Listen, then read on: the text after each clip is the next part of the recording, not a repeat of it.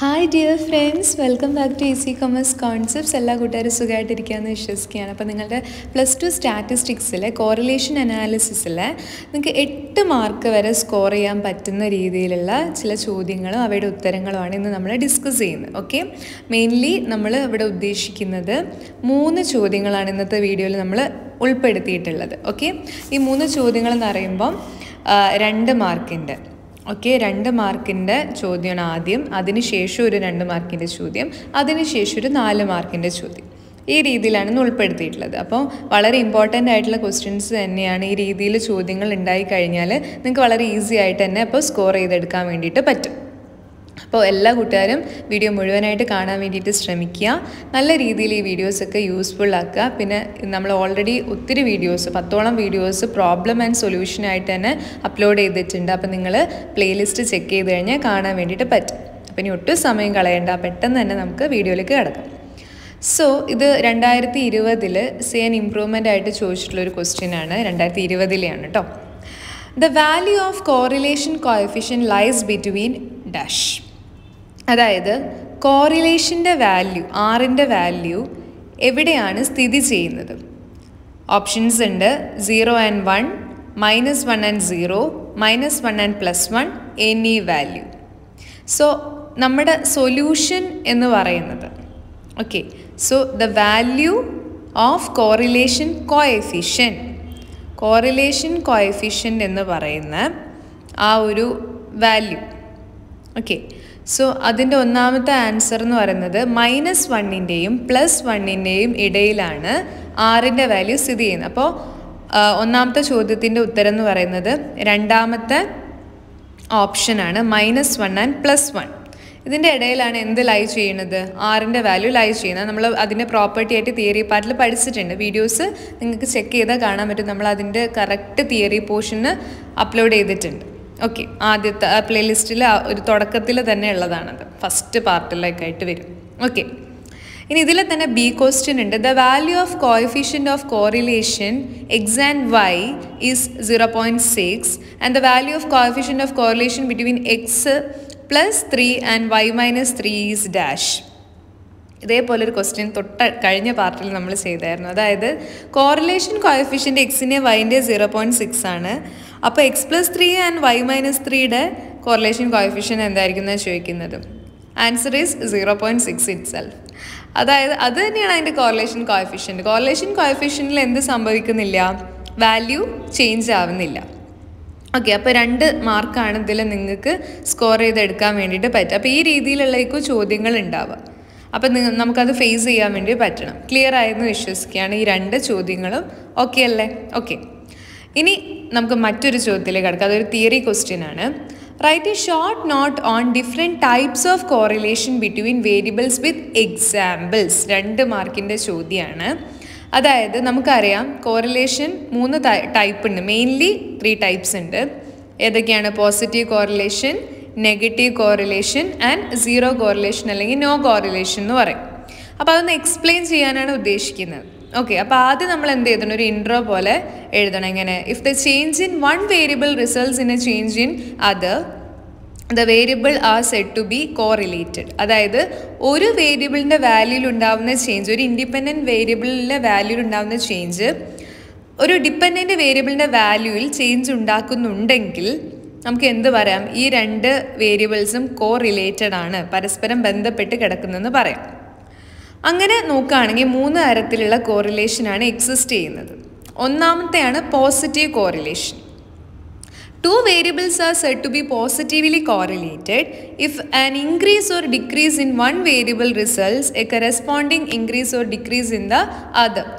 For example, correlation between height and weight, correlation between income and expenditure, correlation between sales and profit.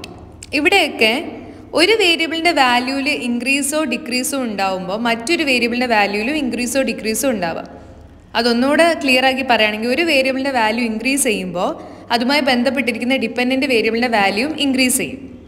ഇനി ഒരു വേരിയബിളിൻ്റെ value decrease ചെയ്യുമ്പോൾ അതുമായി ബന്ധപ്പെട്ടിരിക്കുന്ന dependent വേരിയബിളിൻ്റെ വാല്യൂവും decrease ചെയ്യും. അങ്ങനെ സെയിം ഡയറക്ഷനിലാണ് വേരിയബിൾസിൻ്റെ വാല്യൂസ് മൂവ് ചെയ്യുന്നതെങ്കിൽ നമുക്ക് എന്ത് പറയാം? These two variables are positively correlated എന്ന് പറയാം. ഓക്കെ, നമ്മൾ നേരത്തെ അതിൻ്റെ പലതരത്തിലുള്ള എക്സാമ്പിൾസ് നോക്കിയിട്ടുണ്ട്. അതായത് ഫെർട്ടിലൈസറും അതുപോലെ തന്നെ yield ഓഫ് ക്രോപ്പ് ഒക്കെ, അതൊക്കെ പോസിറ്റീവ് കോറിലേഷൻ എക്സാമ്പിളായിട്ട് നിങ്ങൾക്ക് എഴുതാവുന്നതാണ്. അടുത്തതാണ് നെഗറ്റീവ് കോറിലേഷൻ. നെഗറ്റീവ് കോറിലേഷൻ എന്ന് വെച്ചാൽ two variables are Z to B negatively correlated if an increase in one variable results a decrease in other variable. അത് ചില കുട്ടികളൊക്കെ നമ്മൾ വിളിക്കില്ല, ഇങ്ങോട്ട് വാന്ന് വിളിച്ചാൽ അങ്ങോട്ട് പോകും, ആ ഒരു എഫക്റ്റാണ്. അതായത് ഒരു വേരിയബിളിൻ്റെ വാല്യൂവിൽ ഇൻക്രീസ് ഉണ്ടാവുമ്പോൾ അതിൻ്റെ ഡിപ്പെൻഡൻറ്റ് വേരിയബിളിൻ്റെ വാല്യൂവിൽ ഡിക്രീസ് ഉണ്ടാവുക.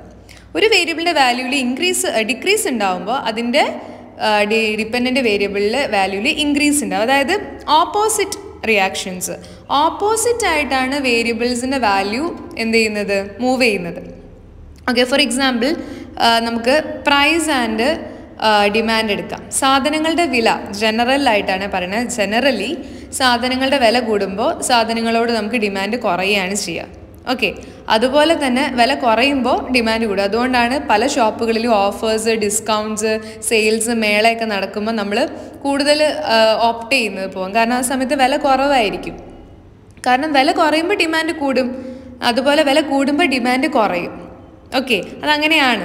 അത് നമ്മൾ ലോ ഓഫ് ഡിമാൻഡിൽ എക്കണോമിക്സിൽ പഠിച്ചിട്ടുണ്ട്. There is A inverse relation between price and demand. അതുപോലെ തന്നെയാണിത്. രണ്ട് വേരിയബിൾസിൻ്റെ വാല്യൂവിൽ ഒന്നിൽ ഇൻക്രീസ് ഉണ്ടാകുമ്പോൾ മറ്റേത് ഡിക്രീസ് ആവുകയാണെങ്കിൽ നമുക്ക് എന്ത് പറയാം, these two variables are negatively correlated. Okay, clear അല്ലേ? ഓക്കെ, അടുത്തത് ആണ് സീറോ കോറിലേഷൻ അല്ലെങ്കിൽ നോ കോറിലേഷൻ.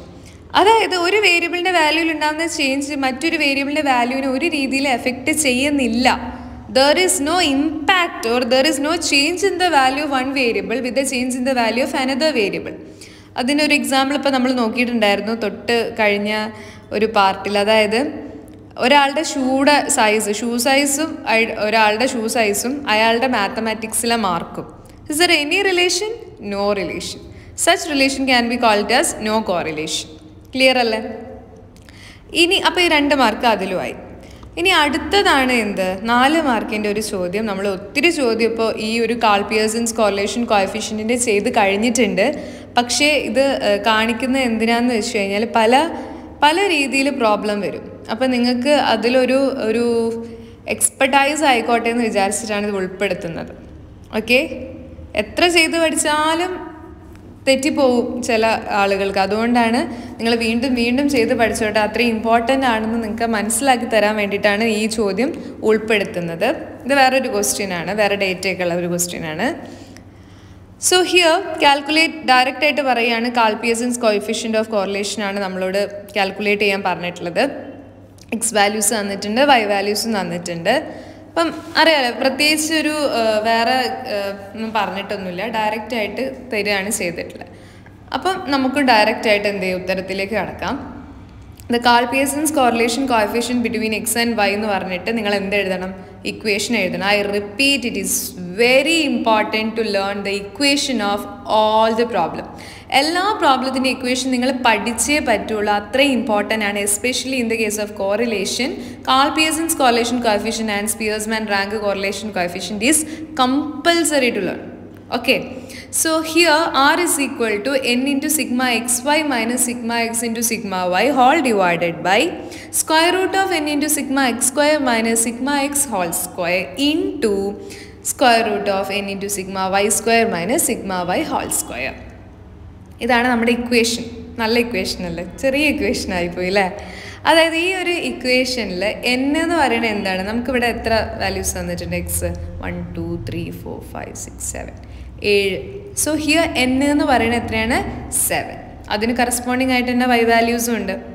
പിന്നെ നമ്മൾ ഇതിൻ്റെ ഓരോ വാല്യൂസും കണ്ടുപിടിക്കുകയാണ് വേണ്ടത്. അതായത് നമ്മുടെ ഇക്വേഷനിലേക്ക് ആവശ്യമായിട്ടുള്ള വാല്യൂസ് കണ്ടുപിടിക്കുക. അപ്പോൾ നമുക്ക് ഇക്വേഷനിലേക്ക് സിഗ്മ എക്സ് വേണം, സിഗ്മ വൈ വേണം, സിഗ്മ എക്സ് സ്ക്വയർ വേണം, സിഗ്മ വൈ സ്ക്വയർ വേണം, സിഗ്മ എക്സ് വൈ വേണം.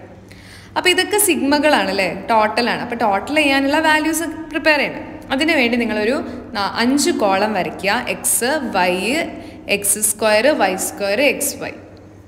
ഈ 5 കോളം നിങ്ങൾ ഫില്ല് ചെയ്യുക. എക്സ് വാല്യൂസും വൈ വാല്യൂസും ക്വസ്റ്റ്യൻ നമുക്ക് ഡയറക്റ്റ് ആയിട്ട് എടുത്ത് എഴുതാം.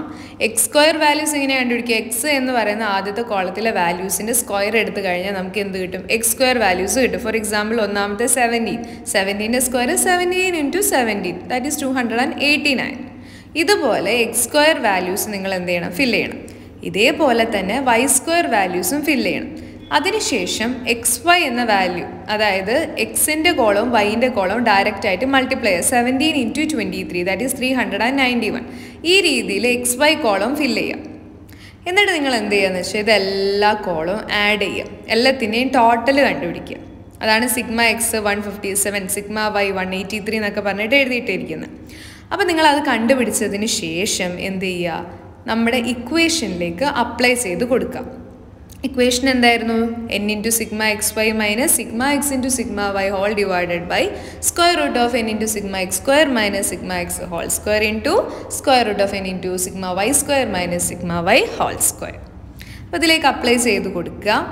അപ്ലൈ ചെയ്ത് കഴിഞ്ഞാൽ നമുക്കിതാ ഇങ്ങനെയുള്ളൊരു, നിങ്ങൾ കണ്ടില്ലേ താഴത്ത് r is equal to 7 × 4125 minus 157 × 183 whole divided by square root of 7 × 3627 minus 157 raised to 2 into square root of 7 × 4813 minus 183 square. കറക്റ്റായിട്ട് എടുത്ത് എഴുതിയാൽ മതി. ഇതിൽ സിഗ്മ ഹോൾ സ്ക്വയറും സിഗ്മ വൈ ഹോൾ സ്ക്വയർ എഴുതുമ്പോൾ അതിൻ്റെ ഒരു സ്ക്വയർ എടുക്കണമെന്നേ ഉള്ളൂ. അപ്പോൾ നമുക്ക് വാല്യൂ കിട്ടും. That is 0.37. ദാറ്റ്സ് ആ ആൻസർ.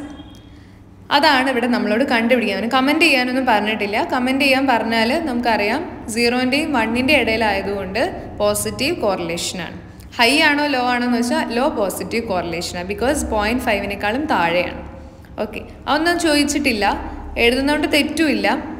അപ്പോൾ നിങ്ങൾക്ക് മനസ്സിലായെന്ന് വിശ്വസിക്കുകയാണ്. ഈ രീതിയിലാണ് പിയേഴ്സൺസ് കോറിലേഷൻ കോഎഫിഷ്യൻറ്റിൽ നിന്നൊരു ചോദ്യം വന്നു കഴിഞ്ഞാൽ നിങ്ങൾ ആ ഒരു ക്വസ്റ്റ്യനെ അപ്രോച്ച് ചെയ്യേണ്ട വിധം എങ്ങനെയാണ്. അപ്പോൾ ഈ വീഡിയോ നിങ്ങൾക്ക് ഹെൽപ്ഫുള്ളായിട്ട് ഫീൽ ചെയ്തിട്ടുണ്ട് എന്ന് തോന്നുകയാണെങ്കിൽ തീർച്ചയായും നമ്മുടെ വീഡിയോ ലൈക്ക് ചെയ്ത് സപ്പോർട്ട് ചെയ്യുക. ഫ്രണ്ട്സിനൊക്കെ ഷെയർ ചെയ്ത് കൊടുക്കുക. നിങ്ങളുടെ അഭിപ്രായങ്ങൾ കമൻറ്റ് ബോക്സിൽ അറിയിക്കുക.